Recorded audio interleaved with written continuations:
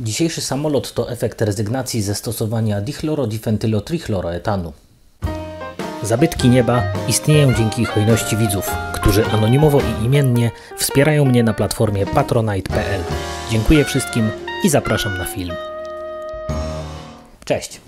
Bohaterem dzisiejszego odcinka jest agrolotniczy prototyp o bardzo sympatycznej nazwie Mrówka. Samolot ten powstawał od początku lat 80. pod kierownictwem inżyniera Andrzeja Słocińskiego i w dużej mierze jako jego prywatna inicjatywa, a finansowane to było z Ministerstwa Przemysłu Maszynowego. Takie ministerstwo wtedy w Polsce istniało. Zatem samolot ten nie miał formalnie zbyt wiele wspólnego z zakładami na Okęciu, gdzie inżynier Słociński pracował. Mimo tego zakłady PZL przyjęły w poczet swoich konstrukcji Mrówkę, nadając jej oznaczenie PZL-126. W PRL-u chyba wszystko, co było małe, musiało mieć oznaczenie 126 i tak do małego Fiata, przyczepki niewiadów N126, swoją drogą nadal produkowanej, dołączył samolot PZL-126 Mrówka. Zbudowano jej 2 latające egzemplarze i 2 prototypy do testów naziemnych. One różniły się od siebie dość znacznie. Pierwsza Mrówka, czyli PZL-126 Mrówka, to był samolot, który oblatano w roku 1990, natomiast nowsza wersja nazwana była PZL-126P Mrówka 2001 i ten samolot został oblatany 20 października 2000 roku. Jeśli chodzi o tę pierwszą Mrówkę, to poza opisami i dosłownie kilkoma zdjęciami niewiele więcej o niej wiem. Natomiast ta nowsza Mrówka, Mrówka 2001, to jest samolot, który widziałem, sfilmowałem i pokażę Wam każdy jego szczegół, czyniąc z niej punkt wyjścia do historii tego samolotu. Jest to samolot jednomiejscowy o konstrukcji metalowej. Kadłub Mrówki ma 5 metrów i 25 cm długości i jest półskorupowy. Jego kształt może wydawać się dziwny, on od spodu jest całkiem płaski, wymusza prawie leżącą pozycję pilota, mimo że to nie jest samolot wyczynowy, a za kabiną jest mocno podcięty i uniesiony do góry. Spowodowane jest to początkowym przeznaczeniem samolotu. Mrówka miała być samolotem agrolotniczym i tak wiem, że wygląda jak zabawka w porównaniu z dromaderem, krukiem albo odrzutowym belfegorem, a do Antka da się ją schować. Ale początkowe zadanie Mrówki miało wyglądać tak. Do wnęki, która jest za kabiną pilota, montujemy bęben, na który nawinięta jest taśma. Ta taśma, rozwijając się, jest rozcinana i uwalnia do atmosfery materiał biologiczny, z którego ma się wykluć kruszynek. Kruszynek to mierzący milimetr owad, pasożyt, który ma żywić się jajami owadów, które niszczą uprawy, takimi jak słonecznice, przezierki i owocówki, i ograniczać ich populację. Ten bęben był wielkości felgi od samochodu, zatem nie potrzebowaliśmy tutaj samolotu zdolnego do uniesienia setek kilogramów ciężkich chemikaliów, które były rozpylane, niszczyły wszystkie organizmy, tak te szkodliwe, jak i te nieszkodliwe dla upraw i potrafiły rozkładać się przez ponad 60 lat, w związku z czym w niektórych miejscach, będąc skumulowanymi w glebie, pewnie szkodzą nam jeszcze do tej pory. Wnęka do mocowania bębna ma ciekawy detal w postaci lampki sufitowej. Widać tam tylną część fotela pilota, elementy instalacji elektrycznej i napędów sterów, w tym popychacz steru wysokości. Ten egzemplarz Mrówki miał zamontowaną aparaturę fotograficzną i filmową, są zaznaczone miejsca jej podłączenia, a klapa wnęki ma elementy przeźroczyste. Wedle niektórych opisów kadłub miał się łatwo rozpinać na 2 części, możliwe to by było tylko w tym miejscu, ale tu są same nity. Nie wiem, czy w starszej wersji jakieś rozpięcie było możliwe, czy to w ogóle nie jest prawda. Znaki rejestracyjne pierwszej Mrówki to Sierra Papa Papa Mike Alpha, a wcześniej było Sierra Papa Mike Kilo Alpha, czyli prawie że SP Mrówka. A nowsza Mrówka, jak widać, ma znaki Papa Mike Bravo. Oczywiście P tradycyjnie dla statku powietrznego będącego w czasie prób. Na kadłubie znajdziemy też gniazdo do podłączenia zasilania lotniskowego, a z tyłu mamy zaczep do holowania szybowców. I słusznie się dziwicie, że on tutaj jest, tym bardziej, że początkowo silnik Mrówki ledwo był w stanie uciągnąć ją samą. Zaczep tym razem nie służył do holowania, podczas prób w locie podpięty był do niego spadochron przeciwkorkociągowy i w seryjnej Mrówce zaczepu raczej miało nie być. Ale technologicznie jest to dokładnie zaczep szybowcowy i też jako taki opisany jest w kabinie przy cięgnie wyczepu. Skoro już jesteśmy w kabinie, to oparto ją na rozwiązaniach szybowcowych. Siedzisko, okienko w oszkleniu, sterownica nożna, pasy bezpieczeństwa. To wszystko rozwiązania szybowcowe.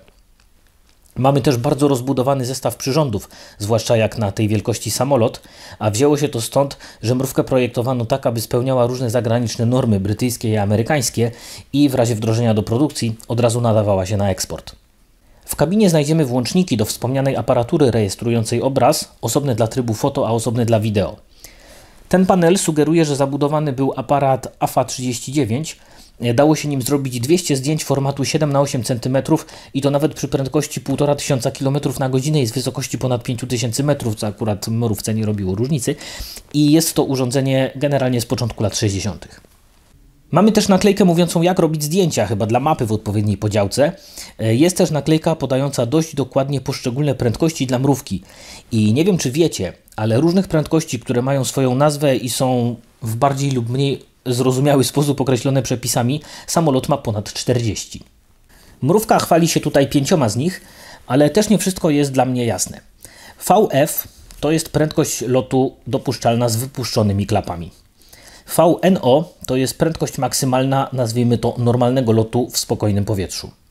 VA to jest raz opisywane jako prędkość, przy której wytrzymałość konstrukcji zostanie przekroczona, zanim nastąpi przeciągnięcie, a raz jako prędkość, przy której w jednej z osi można wychylić ster do oporu. VNE to jest prędkość nieprzekraczalna w normalnym użytkowaniu, a VD to jest prędkość nurkowania, która była planowana tylko podczas lotów próbnych, żeby ją osiągnąć. Tyle to tych prędkości samolot ma. A za chwilę powiem, dlaczego znane są nam tak specjalistyczne zakresy prędkości mrówki, a jednocześnie nie są nam znane podstawowe, typu prędkość minimalna. Kabina zamykana jest jednoczęściowym oszkleniem z linką ograniczającą otwarcie i ta linka bywała przycinana oszkleniem, zdzierała uszczelkę i naprawiono to w czasie prób taśmą. To jest oryginalna taśma z tamtych lat. Natomiast linka wciśnięta do kabiny, żeby nie wystawała poza jej obrys, znajduje się dokładnie tam, gdzie głowa pilota, no i musiało to być wyjątkowo niewygodne i drażniące. Na tylnej ścianie kabiny znajdziemy tabliczkę znamionową, a w komplecie z samolotem zachowała się laminatowa osłona oszklenia do hangarowania samolotu. Podwozie jest klasyczne, 3-punktowe. Koła główne mają hamulce, które są jedyną hydraulicznie napędzaną instalacją tego samolotu. Zbiornik płynu hamulcowego jest przed tablicą przyrządów. Koło przednie jest samonastawne i amortyzowane. Ma ono zarówno amortyzowany wahacz wleczony, jak i amortyzator skrętu i wyposażone jest w błotnik. Wszystkie 3 koła samolotu mają taką samą wielkość. A oto skrzydła mrówki w wersji 126P. Wyposażone są w szczelinowe klapy mające 3 położenia i klapolotki. Mechanizacja uruchamiana jest mechanicznie, jakkolwiek to zdanie brzmi. W każdym razie chodzi o to, że klapy są bezpośrednio połączone z dźwignią, którą się wybiera ich położenie. A skrzydła mocowane są do kadłuba dźwigarami takimi samymi jak w szybowcach. Tutaj przez tę szczelinę ledwo je widać. Na każdym skrzydle jest reflektor, a w jego wnęce dostrzec można kolejną tabliczkę znamionową. Każde skrzydło ma swoją. Pod prawym płatem jest dajnik ciśnienia, czyli rurka pitota, a na jego krawędzi natarcia jest czujnik przeciągnięcia. Zagadką mrówki jest instalacja paliwowa. Dlatego, że tak, w skrzydłach jest łącznie 6 zbiorników paliwa, a przynajmniej tyle jest wlewów. Ale jak widać, wlewy zewnętrzne zostały zaklejone i wygląda na to, że zbiorniki te nie były używane. Czy to są zbiorniki zaślepione, czy przesunięte, czy usunięte, tego nie wiem. Z kolei odpowietrzniki są pod wlewami środkowymi i zewnętrznymi. Samolot niby wedle niektórych opisów zabierał 180 litrów paliwa, ale znowu kran paliwa tego nie potwierdza. I są też punkty do pobierania próbki paliwa pod kadłubem. Ta starsza mrówka wedle niektórych opisów miała mieć zbiornik w kadłubie. Ale jak to pozmieniano i jak to finalnie teraz wygląda, naprawdę tego nie wiem. Końcówki skrzydeł wykonane są z tworzyw sztucznych z lampkami nawigacyjnymi. Są one odpinane i można w ich miejsce zamontować zbiorniki połączone z wingletami czy z takimi elementami aerodynamicznymi, które sprawiają, że opływ powietrza wokół skrzydła w mniejszym stopniu zaburza sposób czy celność, można powiedzieć, rozpylania chemikaliów. I te zbiorniki zabierały po 25 litrów środków chemicznych do opylania pól bardzo małymi dawkami. Chodzi tu na przykład o substancje zapachowe, które są niewykrywalne dla ludzi, a zdolne do odstraszania szkodników. Po zamontowaniu zbiorników wygląda na to, że samolot tracił światła nawigacyjne, ale pewnie dało się skończyć opylanie przed zmierzchem, dlatego że te zasobniki były wymieniane w całości na nowe pełne i nie były one napełniane chemikaliami na miejscu, tylko przyjeżdżały gotowe z zakładów chemicznych. Znaczy przyjeżdżały, no, taki był tego zamysł, gdyby to zostało wprowadzone do produkcji, ale zostało to opatentowane. Na dolnej części płata jest bardzo bogaty zestaw wzierników kontrolnych. Natomiast skrzydło pierwszej mrówki różniło się dość znacznie od tego, które oglądamy, dlatego że miało 6 metrów rozpiętości, czyli aż o 1,60 m mniej. Były w nim 2 zbiorniki paliwa, a testowo zabudowano również na górnej powierzchni przerywacze. Usterzenie samolotu jest klasyczne, z jednoczęściowym sterem wysokości, który ma klapkę wyważającą i lampkę pozycyjną. Ster wysokości napędzany jest solidnym popychaczem. Z kolei statecznik pionowy ma nietypowy ujemny skos i kolejną lampkę na górze. Wszystkie stery wyważone są masowo. Silnik, jaki zastosowano najpierw, to dwucylindrowy PZL Franklin 2A120C1 o mocy 60 koni mechanicznych ze stałym śmigłem drewnianym. Samolot oblatał w 1990 roku Maciej Aksler. To jest ten pilot, który bez obrażeń przeżył uderzenie krukiem w blaszany hangar, ale zginął w 2006 roku podczas prób samolotu Skycruiser B. I to był taki słynny i dramatyczny wypadek, kiedy od samolotu ultralekkiego w czasie lotu próbnego oderwało się skrzydło na niskiej wysokości rzędu 500 metrów i pilot użył balistycznego systemu ratunkowego, ale ten balistyczny system był źle zamontowany do płatowca, przez co on pogłębił destrukcję samolotu i w efekcie oderwał się od niego, a kabina z pilotem i z drugim członkiem załogi spadła do lasu i 2 osoby przez to zginęły. A mrówka podczas prób na ziemi też miała nieszczęśliwy epizod, dlatego że zderzyła się ona z prototypem samolotu Flaming. I mrówka miała na skutek tego uszkodzone śmigło i zbiornik paliwa, natomiast Flaming wedle jednych opisów wyszedł z tego bez szwanku, ale gdzieś też słyszałem, że miał uszkodzony zastrzał. Mrówka w pierwszej wersji latała przez rok, wykonując tylko 16 lotów. Silnik o przedwojennej konstrukcji Franklin okazał się za słaby i zamieniono go na silnik Continental O200A, 4-cylindrowy, przez co samolot przytył z 300 do 370 kg, ale zyskał masę startową 575 kg i dysponował 100 koni mechanicznych. Musiano też wydłużyć mrówkę o 59 cm, ale pozostała najmniejszym samolotem z zakładów PZL. Nowy silnik znacznie poprawił osiągi samolotu, zestawiono go z metalowym śmigłem o zmiennym skoku. Natomiast zaślepione otwory w osłonie silnika i blaszki na takich drucikach umieszczone między cylindrami sugerują, że były problemy z osiągnięciem temperatury roboczej i silnik miał tendencję do przechładzania się. Stosowano zatem takie improwizowane metody ograniczenia przepływu powietrza przez komorę silnika. Samolot ma wydech na sterburcie, a pod silnikiem jest wylot obiegu ogrzewania gaźnika. Prace nad mrówką trwały niestety wyjątkowo długo. Oblot wersji poprawionej nastąpił aż 10 lat po wersji początkowej, czyli pod koniec 2000 roku.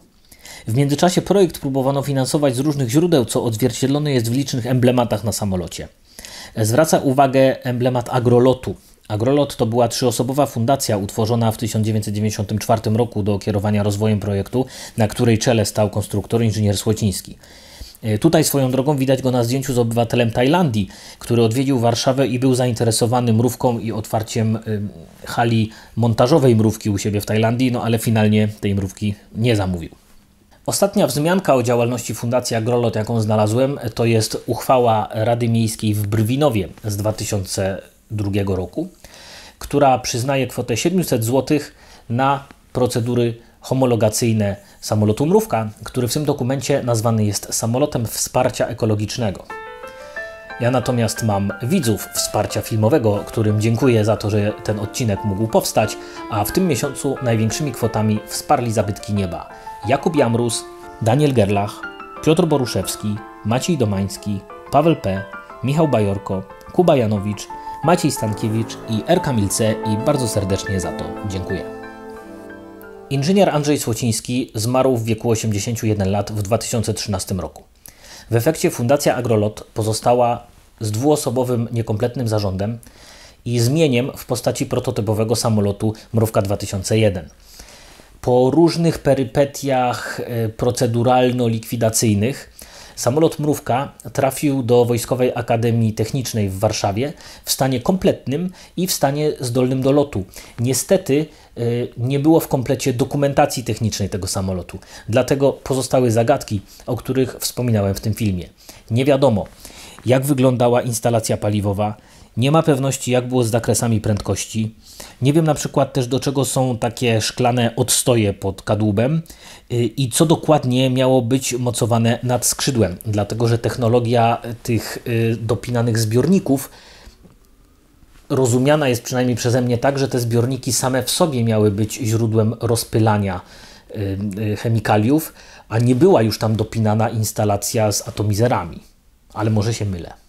Jeśli wiecie coś więcej o tym samolocie, który latał jeszcze 20 lat temu, czyli w sumie nie tak dawno, dajcie znać w komentarzach. A ja kończąc, bardzo serdecznie dziękuję władzom Wojskowej Akademii Technicznej w Warszawie oraz pracownikom hangaru Wydziału Mechatroniki, Uzbrojenia i Lotnictwa za niezwykle bezproblemowe i sympatyczne przedstawienie mi samolotu, który znajduje się w ich hangarze. Dzięki temu mógł powstać ten odcinek, a jak wiecie, powstają już kolejne. No i nie będzie tej sceny na filmie przez Ciebie, no wiesz co? Nie trzęść tymi rękami, bo no widać, że się śmiejesz, a tu latają kruszynki już i wiesz, i ograniczają, dobra. Nim sąsiad przyjdzie i nas z pola wyrzuci, nie rozśmieszaj mnie. Dobra, no już. Co za małpa. Owad, pasożyt. No to już widzę, że nagramy.